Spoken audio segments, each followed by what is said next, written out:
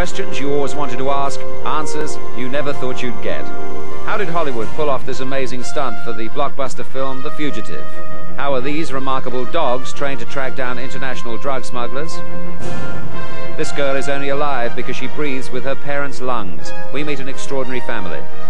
And Nigel Mansell walked away from this 120-mile-an-hour crash, but how did he survive? These stories and more tonight on How Do They Do That?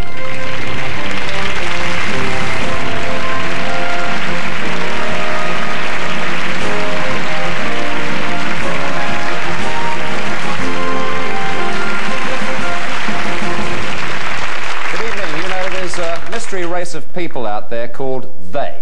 And they do things that we don't understand, like digging up the road again just after they've repaired it. On this show, they explain themselves.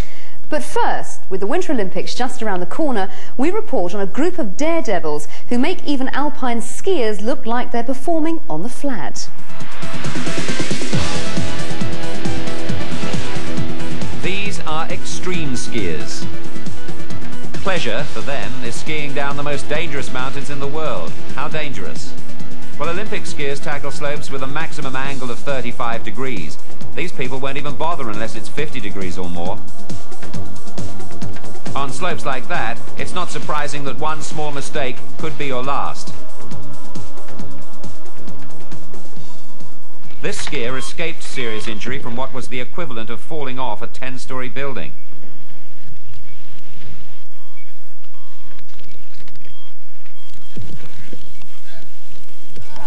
You okay, dude? These are the risks of extreme skiing. The experts know that if they're to get through unhurt, they have to be properly prepared. A lot of it's confidence. You know, there's some people skiing out there who think they can just go out and jump into that stuff. And, you know, a little extra time in preparation, and then you can ski the stuff confidently because you know it's going to be safe. Whereas if you don't take the time to do that stuff, you're just kind of playing Russian roulette with your life. Preparation begins far away from the snow as Coombs and Conway tune up their equipment. Got the shop all set? Yeah. We're ready to go. They grind the edges of the skis so sharp they could almost shave with them. This gives them extra grip. Specially made bindings, the mechanisms which attach the boot to the ski, are fastened 3 times tighter than for the average skier. I want them really tight, so if I ever did tumble over, I could just roll over and get right back on my skis. What are his bindings set on? John Hunt just took the 1,500 vertical foot fall and doesn't come out of his bindings. Wow. Avalanches are a constant danger. They need to know the conditions are right. This is the updated mountain forecast. Before each run, Doug and Jim check the forecast, knowing that small fluctuations in the temperature will cause the snow to become unstable.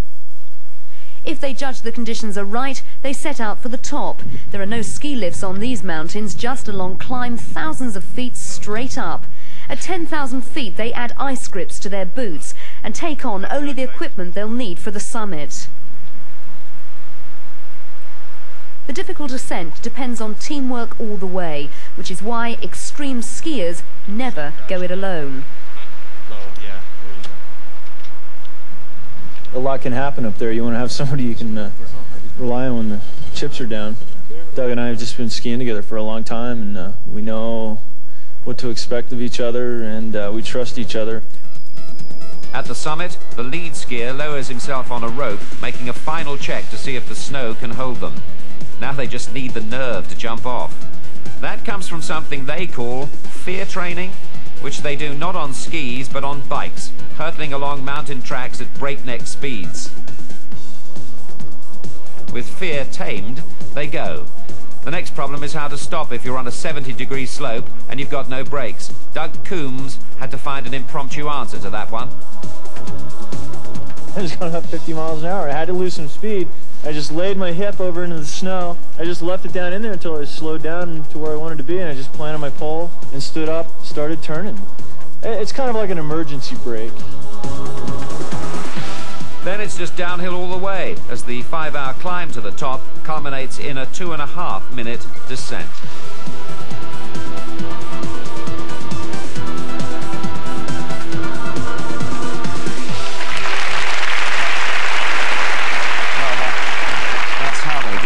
quite sure why they do it, but there we are. Completely mad. Well, now, athletes rely on their bodies, models count on their looks. In the perfume business, the nose is everything. But how do manufacturers know what will sell? Well, there's a select band of people whose unbelievably sophisticated sense of smell is crucial to developing a successful new perfume. They're paid a fortune. They're worth every penny, because there's no business like the nose business. Glossy ads, designer bottles, pretty packaging. They all help to sell the product, but it's what's inside that counts, and that's where the noses come in. Based in Paris, perfume capital of the world, Max Gavarri and Alain Astery have created famous fragrances for Calvin Klein, Yves Saint Laurent and Estee Lauder, among others.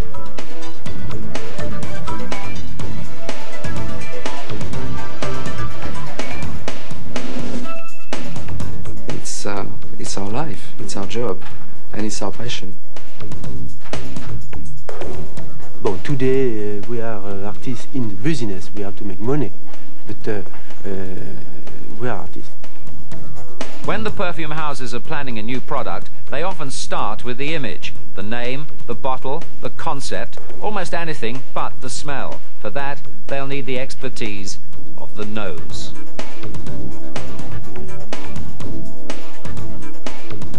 Well, the nose is very important because you can have a marvelous story, a beautiful bottle, but if the scent is not good, you don't buy it a second time.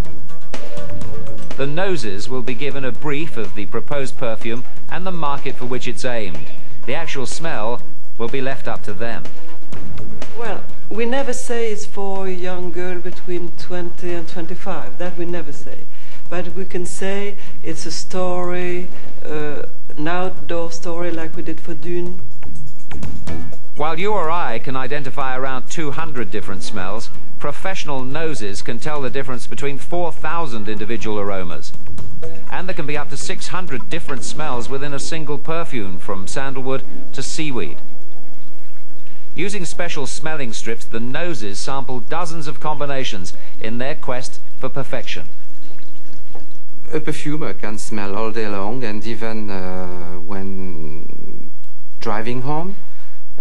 My car is full of strips, smelling strips, which I can follow during my drive to home. And even when I stop at traffic lights, I just take my blotting paper and follow through the evaporation time, the product I'm working on.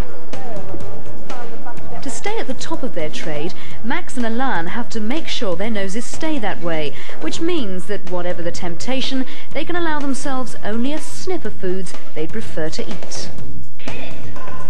Yeah, I have to avoid because I am perfumer, and I want to make perfume. And the social life of the nose is somewhat limited too. Anyone with a cold is completely out of bounds. Well, what we fear most is catching a cold. Because for us, that means being away from our work, being away from the office where we are. No other perfumer wants you to be around and be infected.